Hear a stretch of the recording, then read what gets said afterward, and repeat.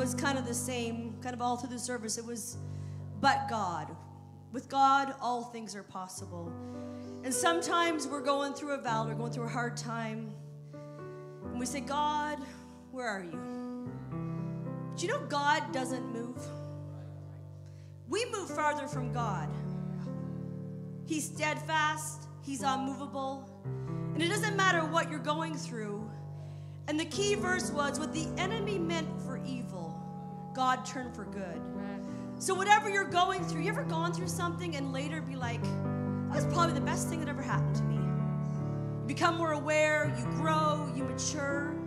So God gives, sometimes God takes away for a good reason. But I will choose to say, blessed be the name of the Lord. Thank you, Jesus.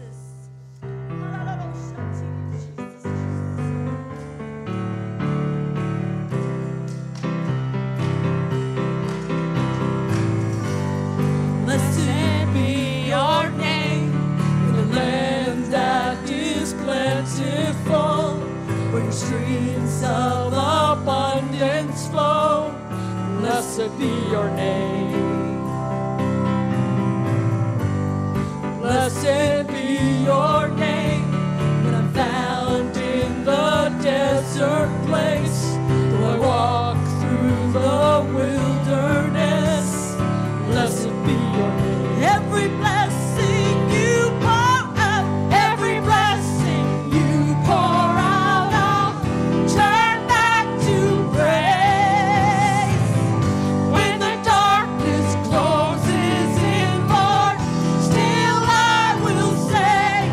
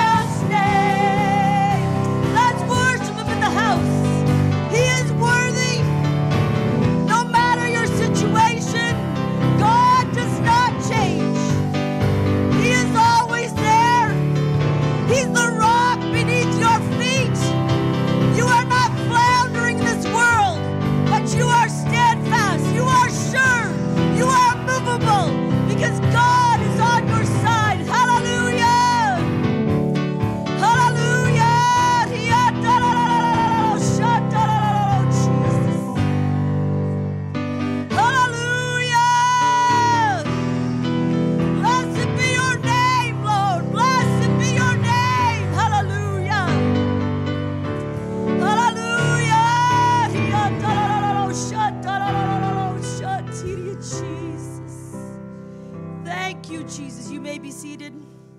Well, this week we're honoring a special member of the church. If you don't know who it is, he may be sitting right in front of you. But it is my pleasure to welcome Brother Steve White to the platform this morning, and he's going to present the card to Pastor Abbott.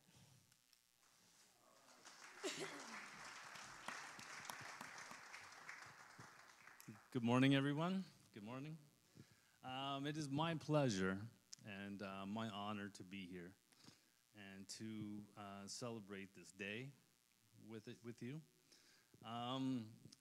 It's been a journey for myself, and God works in mysterious ways to to get me here and my family here at this point. Just a little backstory. My wife, Judy, and Carol found their way here, and she came back to me and said, you know, she found this church, and she felt so welcome, and the family unit in this church has been overwhelming for her, and she the next week she wanted to come again. And, of course, her back was injured. She needed a ride. So then I came and met yourself. And I knew this was Lana's church from being her friend for so many years. And felt very welcome here. And hearing you speak and hearing you fill this church with God's word. And it really touched myself, and I couldn't wait to come back. And it's been a journey ever since, and filled my heart and my soul with the Holy Spirit, and my family also. And it's growing in myself and my family, and it's very touching for me. To thank Jesus and to fill my family. With the Holy Spirit and God. And I want to say thank you for doing this for my family and doing it for everybody else, because I know everybody else feels the same way as I do, and everybody has their reasons, and it's been God's journey for me to be here at this point. And I want to thank you, and on behalf of everyone here at the church, and I want to wish you a happy birthday. Thanks, man. Love you. Thank you. God bless you.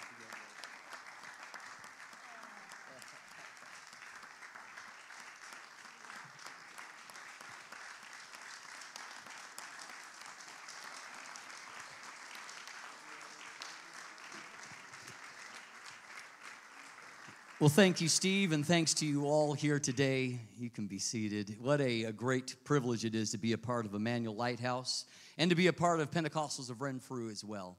And I was so excited this week. I had an opportunity to, along with three other pastors that are in the process of planning daughter works in Ontario right now, at our North American Mission Service, had an opportunity to speak about what has been happening in Renfrew, and it was just so gratifying to have so many people come, just so excited about what God is doing in Renfrew, and of course, people that come and tell us all the time that they're following what's happening here at Emmanuel Lighthouse, and so thrilled to see all of the baptisms and people being filled with the Holy Ghost, and just all the great things that God is doing. It's a wonderful time to be a part of the church.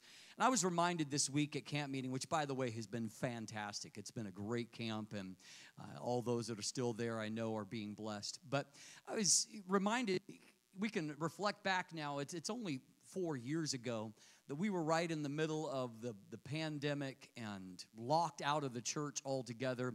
This time 4 years ago, we were just kind of coming off of meeting out at the drive-in movie theater in our cars and honking and listening to the services there and starting to have a few people in the building and people all separated out. And, at that point, it seemed like, what in the world are we doing in building this new facility? And, of course, at that point, the idea of starting yet another church was just unfathomable at the moment. But God knew exactly what he was doing. And I want to share with you that in the month of June, we had not only our highest attendance average ever in the history of the church, we had more people come to church in the month of June than ever before. In the month of June, we had 270 people attend a service. And that just shows the signs of just continued growth in the church.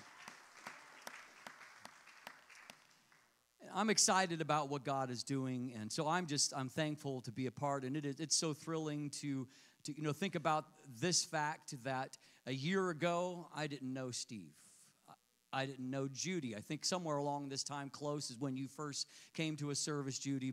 And then, of course, by extension, there's so many other family members that we have gotten to know, Red and Linda and their family beyond that. And then, of course, all of Judy's family member up to and including. And I was so happy to talk about Diane and our presentation on Pentecost of Renfrew, because she was the first one to bring that tithing envelope, wanting to give, and then to see the way that God is giving back, and talking to Diane just to hear how excited she is about what God's doing in her life and what she knows God's going to do in her family. It's just an amazing time to be a part of the church, and I want to give God honor and glory for that. And so thank you all for this honor today, the honor of getting older, and thank you for that. It is a great accomplishment. I know none of you have been able to do this before, get old like me, so congratulations to me. Amen. But I do also want to honor a few others, and summer's tough. People are here, there, and everywhere, but we're going to start whittling down on our graduates this year, because it's going to be hit or miss in having them all here. But we do want to honor those that are here today, and so we have both some grade 8 graduates and then also some high school graduates, and some of those are here today. I'm going to read off all of their names here today, and obviously we've got a card for those that are present here today. The others we will get to, and so if you happen to know these people and you hear their name called, you have motivation to say, hey, you might want to go to church. There's something waiting for you there. So anyway, Kaylee is here today. Kaylee Henderson. Come on up, Kaylee. She graduated from grade 8 this year. You can stay up for a couple of minutes. We'll get a picture in a moment, Kaylee. Congratulations. Maria Stencil graduated from grade 8. Pascal Turcott graduated from grade 8. And then in our high school graduates, Isaac Dubé, who is still in Alberta, but Ben says he should be back sometime this week. So hopefully next weekend we'll be able to see him. Sean Gerard graduated this year as well. Samantha Marquardt, who is here, graduated from grade 12. Congratulations, Sam. And Samantha is going to Queens in the fall, and so going to join Bethany and keep an eye on her in the fall. Ben Power graduated this year from grade 12. And Ben will be going to the University of Waterloo in the fall this year, and also he was the recipient of lots of awards and right up at the top of his class. So congratulations, Ben, for working hard, and I know that he does that. Sean Turcott graduated from grade 12 as well, and so congratulations to him. And I know that he is going this fall. He'll be going to Ottawa to which school? Somebody remind me. Sherry, do you know what school he's going to? Algonquin in Ottawa and in the fall. And then I believe that both Isaac and Sean are going to go into Canadian Forces, and so we'll be working towards that. Pascal and Maria are not going to university yet because they're going to do high school first. So anyway, let's congratulate our graduates that are here today. We're very proud of them. And I'm excited what God is doing in these young people's lives. We're going to get a picture. Here it comes right here. Amen. And I get to be in the picture because I graduated to being 48 here in a few days. Congratulations, everybody.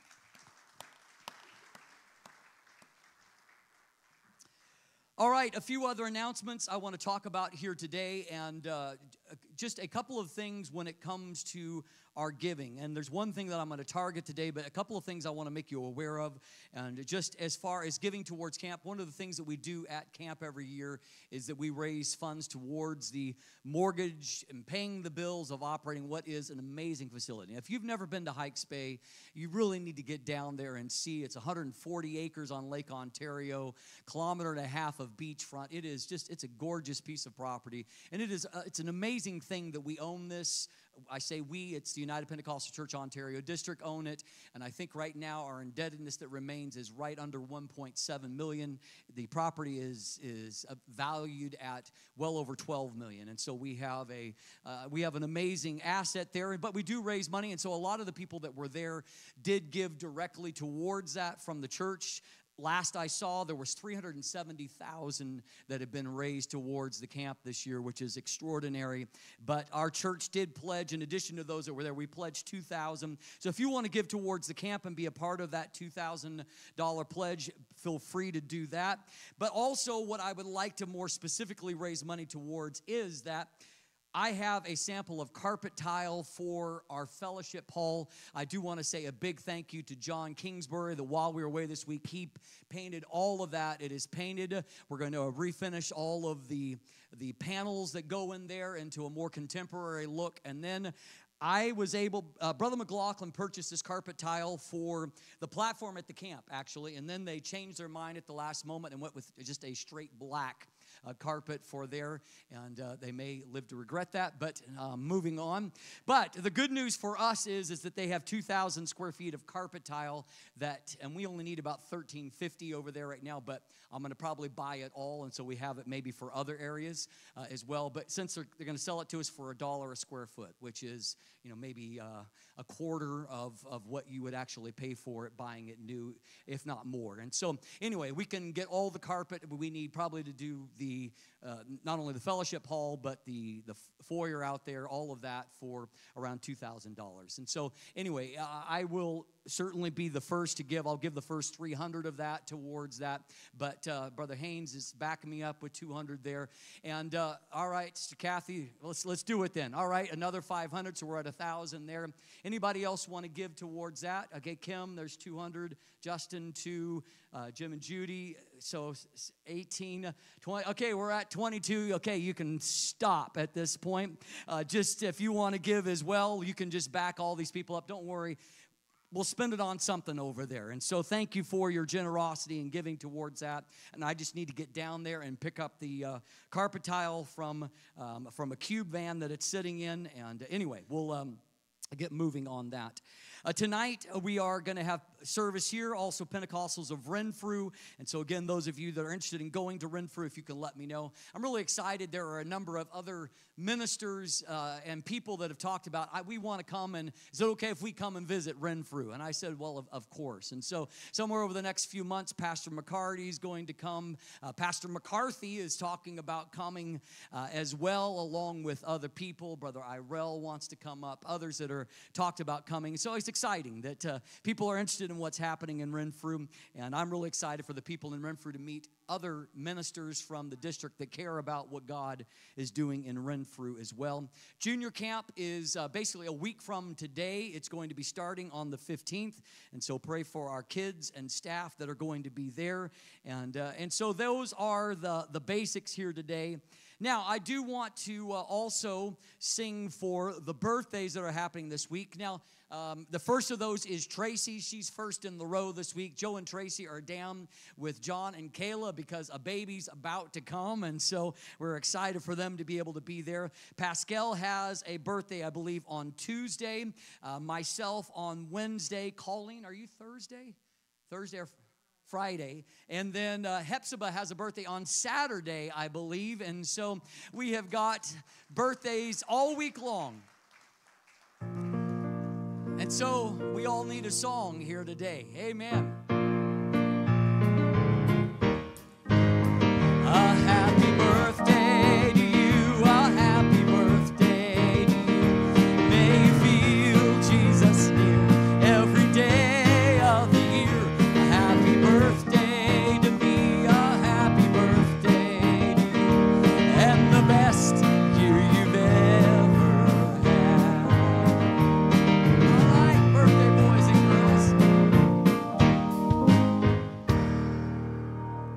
right. There's probably something that I'm forgetting, but remember it for me. Amen. It is good to see Jordan and Kaylee here this morning. God bless yours. Kaylee, Mateo's. I was wondering about that combo this morning. Well, anyway, we'll sort that out. Great to see you both here today. God bless you. We're going to take up this morning's tithes and offerings. It's not the first Sunday of the month, but if you didn't give missions last week, you can give it today. So, oh, I want to see him. Thank you, Jesus. As I journey through the land, singing as I go, pointing souls to Calvary, to the crimson flow. Many arrows pierce my soul from without within, but my Lord leads me on. Through him I must win. And oh, I want to see him, look upon his face, there to sing forever of his saving grace. On the streets of glory, let me lift my voice. Oh, my cares all past, home at last, ever to rejoice. When his servants for my Lord, dark may be the night, but I'll cling more close to him, he will give me life. Satan's snares may vex my soul, turn my thoughts aside, but my Lord goes ahead, leads with every time. And oh, I want to see him, look upon his face, there to sing forever of his saving grace. On the streets of glory, let me lift my voice. For my cares all past, home at last, ever to rejoice. When in valleys low I look toward the mountain heights, and behold my Savior there, leading in the fight. With a tender hand outstretched toward the valley low, oh, he's guiding me, I can see as I onward go. And oh, I want to see him, look upon his face, there to sing forever of his saving grace. On the streets of glory, let me lift my voice. Oh, my cares all past, home at last, ever to rejoice. When behold me billows rise from the mighty deep, there my Lord directs my bark, he does safely keep, and he leads me gently on through this world below. Oh, he's a real friend to me, oh, I love him so. And oh, I want to see him, look upon his face, there to sing forever of his saving grace. On the streets of glory, let me lift my voice. Cares all past, home at last, ever to rejoice. Thank you, Lord. Thank you, Jesus.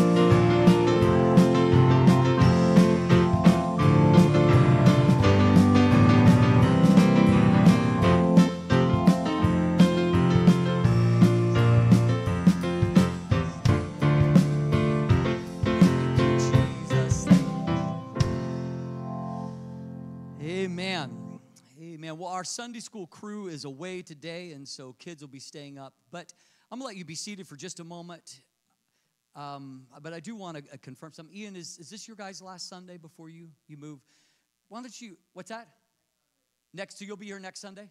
Okay. Well, I just want to make sure we pray for you before you guys leave. And so, anyway, we are not at all happy to be losing Ian and Janessa, but we do know that is the way of the military. It giveth and it taketh away. And but we are believing with Sylvie that they're going to give once again here in a few years and bring them back. But I'm so thankful for what God has been doing in their family, and we love you guys very much, and we will be praying for you.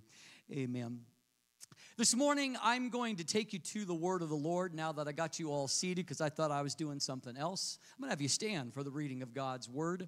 And we're going to read from the book of Esther, Esther chapter 4 and verse 11, and then one passage from the book of Hebrews as well.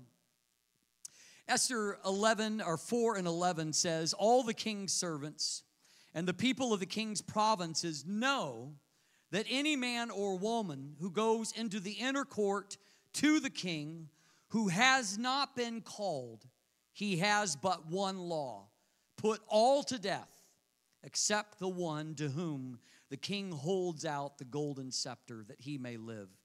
Yet I myself have not been called to go into the king these 30 days.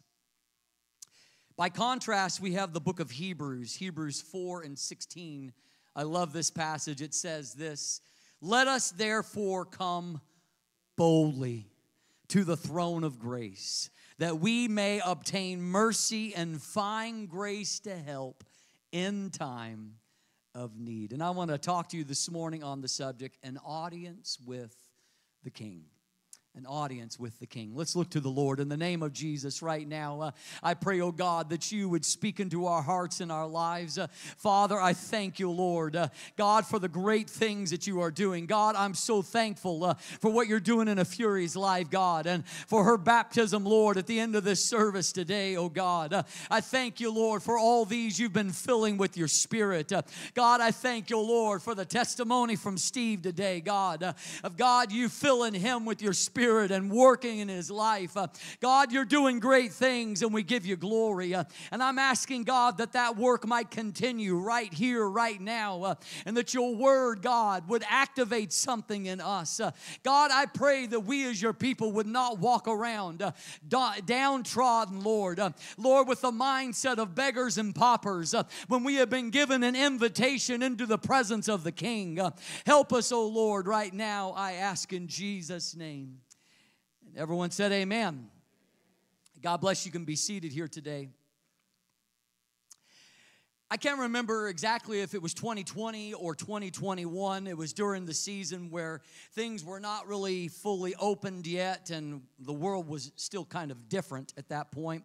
But my wife and I were trying to do a little bit of normalcy and get away as we like to do and just spend some time together. And so we had gone to Ottawa and stayed in a hotel there. And instead of the nice breakfast buffet that we usually could go to, we had to have it brought to our room and eat in our room, which was pathetic because, it's hard to go back for seconds and thirds when they've brought it to your room and all you got is what you got.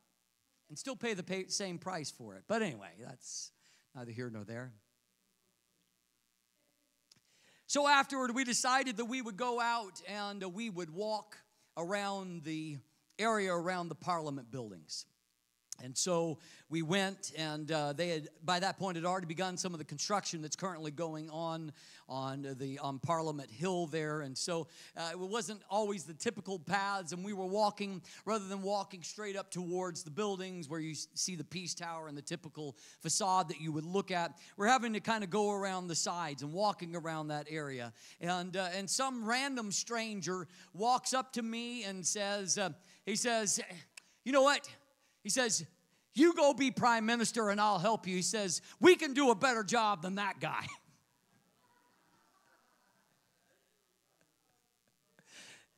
So to recap, we've got some random guy telling another random guy, you should be prime minister and I'll be your deputy. If that is not a winning ticket, I don't know what is. Rando 1 and Rando 2, vote for us. But what he was saying was an expression that's not unusual amongst the governed. And that is that, I think even I could do a better job than the people who are running this country or that country or whatever country. If you look around the world right now, we don't exactly have an A-list of leaders in the world right now. Obviously, I believe that we are in the last days, and we're kind of very quickly ramping up towards the events of the end, and probably the next leader of note in the world is going to be the Antichrist, and then the real leader will come after that. But there is a general consensus in people around the world. It used to be, particularly in the United States where I was born, that when you did polls of the people and you asked them, young people, if they felt like the future looked brighter than the present, there was always a sense of optimism amongst Americans, a feeling like, yeah, our country is great, but it's going to get even better. We look forward to the future. There's anticipation for the future.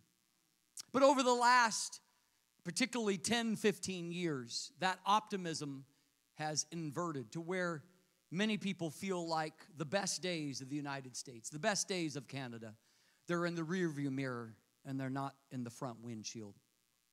There's a consensus that things are steadily moving in a downward connection. So, politics aside, how many of you would like for a chance to sit down with the Prime Minister and set things straight? I hear a lot of people feeling like they're ready to run the country. Except for it's not that simple, is it? I could have something incredibly important to share with the Prime Minister, something that could genuinely help him or benefit the country, but here's the reality. There is no chance of you or me having that kind of access. All access to the halls of power, whether it's here in Canada or in other nations around the world, is carefully guarded. There are very specific protocols for who has access to the Prime Minister, how they have that access, how long they have access, and all of the protocols of how it is going to go down. The United States, over the last presidency here, it has become very standard that even those reporters who have access, there is a standardized list of questions that they are allowed to ask, and they are not to deviate outside of that because everything is very carefully scripted and controlled with very strong protocols that are put in place. And in fact, I believe that a big reason why the platform, social media platform, Twitter, now X, has become so popular is that it's kind of weird in the sense that the high and the mighty are on Twitter or X just like ordinary people are. So the Prime Minister has a Twitter account, and the President has a Twitter account, and so on and so forth. Whether it's celebrities, Elon Musk, of course, one of the richest men, if not the richest man in the world, who now owns Twitter or X, that he has his own account, and people are able to send him messages. And on rare occasions, sometimes even the high and the mighty actually respond to ordinary people. And so a part of the popularity of the platform is that there's a modicum of access there to where ordinary people have a chance to reach out to someone. And many of you remember a little over a year ago, my YouTube channel had gotten hacked, and so I was locked out of all kinds of things. And Ryan says at that point, I wasn't able to get into any of my Google accounts, all of my things, even though I obviously had plenty of evidence to support, the fact that it's my face and my name all over it is kind of good evidence that it belongs to me. But I was locked out, and Ryan says, tweet at them. And so I did. And they responded. They would not respond to direct emails through all of the established channels, nothing. But I tweeted at them, and they responded. Kind of weird. But part of the reason why people like the platform is at least the idea, like, well, yeah, amongst my followers, I've got, Bill Gates, I follow him, I follow all these people as if they're actually like friends, and I even talk to him sometimes. The problem is he doesn't talk back, but, I talk to him. And so people love the idea of having access, of their voice being heard. Right now, our Prime Minister has an extremely low approval rating, and by the numbers, he's not very popular. Very likely, he won't be ranked very high on the list of the most successful prime ministers in the history of our country. But you know what? That doesn't change anything when it comes to the access that you and I have to him, whether they're popular or unpopular, whether they're successful or unsuccessful, it doesn't change the fact that whether they're good or bad at their job, it doesn't mean you and I can waltz in and say what's on our mind. It doesn't make him any more accessible to me. Now, if you're Jaslyn, throw up the picture there, Nick. It's a different story. Less than 2 months ago, Jazz and the PM were hanging out because of a position that she has through her, that she serves in, and they had given them an access to have a Q&A and to sit down with the Prime Minister and the Deputy Prime Minister and their team. And so Jazz, being vocal, she shared some of her thoughts and her ideas with him. And so she said what was on her mind, but what are the chances that her concerns or thoughts actually meant anything to him? It was actually more of a photo op, a political event designed to court the youth vote. So she had access, something that I've not had, unlikely that you've had. But even having that access doesn't mean that much is going to come of it. In fact, over the last 2 weeks, after some particularly troublesome things that have happened in the political landscape and things that have caused a lot of upheaval and questions within the party and with people around the world about whether he should continue on, what our Prime Minister has repeatedly said is that, I'm listening. But no one whom I have read seems convinced that that's actually true. They don't think he's listening. This is not a message about politics. It's a message about access. Even knowing all the things that I've just said, you may have picked up on the tenor that maybe not my favorite prime minister either. But I'll say this. If I had an opportunity to meet with the prime minister, to have my thoughts and wishes really considered, I'd jump at the opportunity. Because really, at the end of the day, it doesn't matter how much you can say, well, that is or is not a person I would vote for. It is always a privilege and honor to be able to step into that kind of opportunity and to speak with someone, to share your thoughts. And I would consider it a great honor. Would I not put great thought into what I might say if I was given that opportunity? To take full advantage of that rare, once-in-a-lifetime opportunity by seizing those moments, and rather than talking about the weather or something inane, to talk about the things that matter most, recognizing I've got a really narrow window of opportunity, of access, and I want to say something that's important, something of significance, and I certainly would be putting thought and prayer into what I might say to make sure that my words were carefully chosen to where they might have the most benefit and the most access. Because in that moment, it's a window that I'll probably never have again. Our first text passage that we read gives us unique insight into just how restricted the access to King Ahasuerus, or also known as Xerxes, was. He was at that point an emperor, not just a king, reigning over a vast empire with provinces that stretched from India down into Africa and on over even into Eastern Europe. It spread over a vast zone, and you would go after many, many time zones all under the reign of King Ahasuerus. And because of his greatness, because of who he was and his significance, we read here in our text that access to him was rigidly controlled.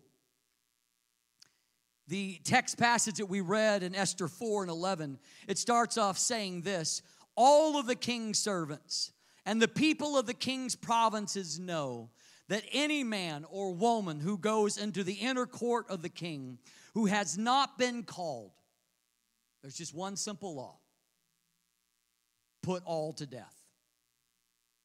Unless the king shows favor and extends his golden scepter. But that is the exception to the rule. The rule is this: if you walk in unbidden, uninvited, it is immediate death. There's no trial. There's no mitigating circumstances. It doesn't matter what you have to say or how important you think you are. But the moment you step in uninvited, there is but one rule, and that is death. And this was so rigidly controlled that his queen, Esther, the one who was favored amongst all the other women, the one whom he had chosen of all the other virgins that had come before him, she who was favored by the king, even she in her mind, she was full of fear over the idea of going into the presence of the king unbidden. And she said, "Yet I myself have not been called to go into the king these 30 days. No one comes unless they are summoned." And the law was so rigid and so extreme that the queen herself feared this outcome. And it was a moment of crises. If you're not familiar with the story of Esther, it kind of leads up to this crucial moment that there is a man who has risen to prominence in the kingdom of Persia. And he is a man that has a deep ancestral hatred towards the Jewish people. And that hatred becomes focused on one particular Jew, a minor official in the king's palace by the name of Mordecai. And Mordecai, because he was a Jew and because he bowed to only one, that is God, that he refused when this man, Haman, a self-important, pompous individual would walk by. He refused to bow down as others did. And because of that, Haman, he had a hatred not only to Mordecai, but it became the flashpoint for his hatred for the Jews. And so he had actually petitioned the king, and with a great vast bribe had managed to get a law passed that on a certain day, all of the Jews through all of the provinces would be executed and their assets seized. And through this, it would be a true genocide, wiping out the Jewish people across the Persian Empire. And of course, what the king did not know is that his own queen, his favored one, Esther, she was herself a Jew. And they had kept it back because of already the anti-Semitism that was present there. Isn't it ironic how history has a way of repeating itself? Having to conceal her identity because of the underlying current there against her. And so it was the moment when Mordecai had written to her and said, "You have been placed here for such a time as this. This is your moment. This is your opportunity to make a difference, to be more than just a pretty face who sits on a throne alongside the king, but to actually make a difference." And so he's challenging her and pushing her because he is her uncle, and he actually raised her when her parents were lost. And so she feels the pressure, feels the responsibility of going, but she is so full of fear. Because clearly, if she's not been called for 30 days, she's not maybe in the king's attention in the way that she once was. Maybe doesn't have the favor that she once has, and she fears that if she goes unbidden, that there is going to be a very negative reaction to her presence. And so she means that, and you know, the fact that she hasn't been called into his presence for 30 days means that she is, yes, his wife, but she hasn't even interacted with her husband for 30 days. A month. Maybe that he thought that was the key to having a happy marriage, you know. Only see her every couple of months and, you know, you can be happy to see each other. Absence makes the heart grow fonder and all that. But the point I want to seize on in this moment is that in this point in time, if the queen herself has that hard of a time getting access to the king, what chance would ordinary people have?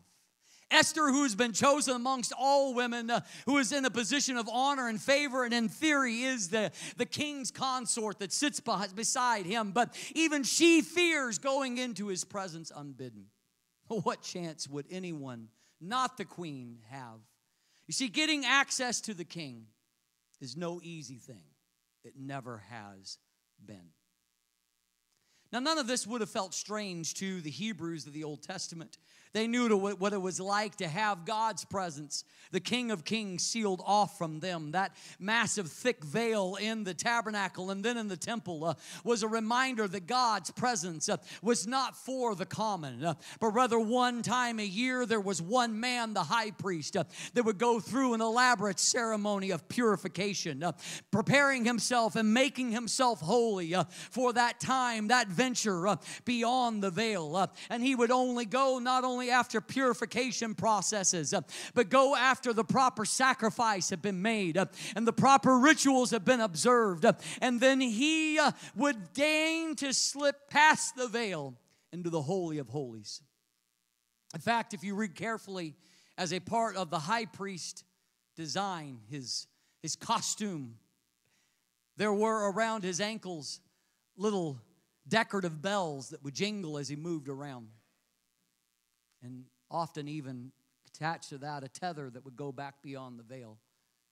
And the reason for that is, after a long period of time, if they no longer heard the jingle of him moving around, the fear was that God had struck him dead because something had not been done right. And the tether was there, and so it was not safe to go beyond the veil themselves, so they could pull him back out. Can you imagine? Not only all of you not being able to go to church, but maybe you sitting out in the foyer when I came into church saying, can I hear him jingling still? Sounds like pastor's toast today. Somebody pull him out. We're going to need a vote here, folks. He was a representative of God's people, and he took the burden and the responsibility of representing all the nation of Israel into the very presence of God. And so when he went in, he was bearing the burden and the responsibility of access. But what that means is that there is no one like you or I that would have had direct access into God's presence. Only our representative.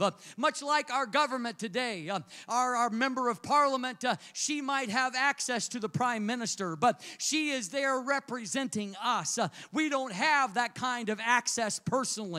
And so we work through a series of surrogates, and hopefully our voice is reflected through our representatives. And the same was true of the high priest.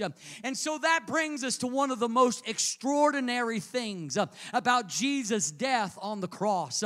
There are many things that are going on in the story of the gospel and the story that leads up to the day that Jesus hung on the cross. But Matthew points to something that is extraordinary that happened at the moment of Jesus' death. Matthew 27:50 says, and Jesus cried out again with a loud voice and yielded up his spirit. Then behold, the veil of the temple was torn in two from top to bottom, and the earth quaked, and the rocks were split. Now, this is an extraordinary thing. Not only, of course, is this veil incredibly thick to such a place that there are no human hands that could have laid hold on that and ripped it, but the Bible says very specifically from top to bottom. That top was up about 30 feet, but it didn't matter. From the top, higher up than this room, all of a sudden it's as if the giant hands of God laid hold on that and ripped that veil wide open. And because God was sending a message in this moment, and Matthew wanted us to be clear what was going on so we too could understand. And that was because Jesus died for you and I, because of the finished work of Calvary, because of Jesus' sacrificial death. Our sin was no longer a barrier that kept us out of God's presence. And God was saying through that symbolic gesture, he was saying, all right, the door is open. Access is now available to all. It's not just a representative that can come before the King of Kings. Any of us can come before him. Out of all of the people around the world that are kept at arm's length because they're too important for you or I, at the end of the day, they're just a man. They're just a woman. They may have a title. They may have prestige, But all of that is going to fade. If they're a celebrity because of they won the genetic lottery, their looks will fade. Despite all of the work of the best plastic surgeons in LA. If it is a dignitary, a prime minister, or a president, their term will come to an end, and they will slip off into obscurity. But it's not just a man or a woman who has invited us in.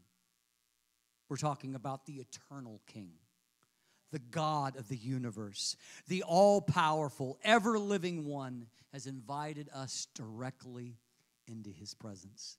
We read in Hebrews 4:16, let us therefore come boldly to the throne of grace, that we may obtain mercy and find grace to help in time of need. You see, we can have an audience with the King anytime. But I want you to look a little bit further than that, because Scripture says, let us come boldly to the throne of grace. This isn't access for perfect people who have it all figured out. This isn't just for the ultra holy, but rather we seek grace because it is the undeserved, the unmerited favor. We're not coming before him because we deserve to be there, but rather he says you can come to the throne of grace. You don't have to come in timidly. You can come boldly into the throne of grace. And neither is this access just for those who have it all together. But it says that we may obtain mercy and find grace to help in time of need. When things are going bad, when you don't have things figured out, when you're messing up, when you have a need of grace, he says you can come directly and find grace and help in time of need. You see, God is saying not only can you come into my presence, but he's inviting us to bring our problems and our needs to him. You know, one of the biggest problems with politicians, particularly career politicians, is that they become very insulated from the reality of the real life that people lead. They're insulated from all that. They often will make mistakes when they try to talk about the high prices at grocery stores or at the gas pump, because it's been years since they've gone grocery shopping. It's been years since they've had to fill up a car at the pump themselves. But that's not true of our God. Look at what the two verses before our text say. Hebrews 4:14 says, seeing then that we have a great high priest who has passed through the heavens, Jesus, the Son of God, let us hold fast our confession. For we do not have a high priest who cannot sympathize with our weaknesses, but was in all points tempted as we are, yet without sin. And then it says, let us therefore come boldly to the throne of grace. God not only gives us access, he not only will actually listen, but he also sympathizes with our weaknesses and our needs. He's not distant and out of touch with the realities that we face. He faced them too. He understands. So let me sum this up here today by bringing it home to you. You see, Satan does not want you to take advantage of your access to the King.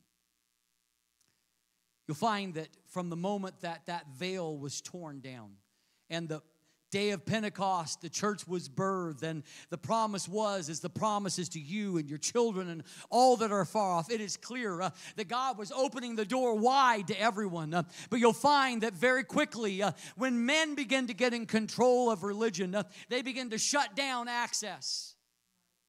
Because if everybody has access, then nobody's special. We can't have an elite class, and that is something that the elites will never like.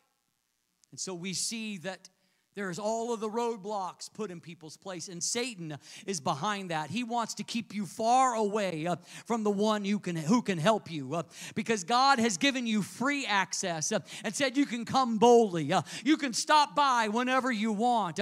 Satan is continually trying to come up with roadblocks to keep you from getting to God. Gets in your head and tells you God doesn't care about you. You're not important. You're not special. You're not holy. You're not one of the chosen, the elect, the elite ones. He tells you that God can't or won't forgive you because you're somehow a worse sinner than others. He'll try to make you so ashamed when you fail and when you come short that you hide away from God. God says, come boldly in your time of need. Satan says, you can't go there. Look at what you've done. Shame fills you. He'll try to make you so afraid of what God might do to you to make you never want to leave your seat and move to Him.